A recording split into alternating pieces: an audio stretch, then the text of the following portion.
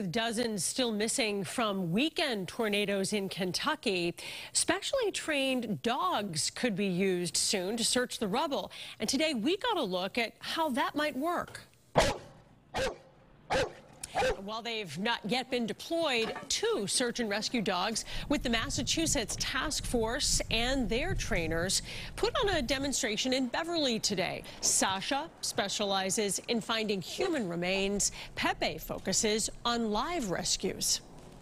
It's usually pretty quick in the small area like this. They can cover all this ground in less than 10 minutes.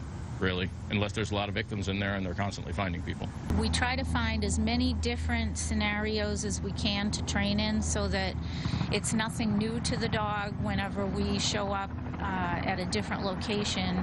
It's just a different space, but the same picture in different spaces. And both dogs have spent hundreds of hours training.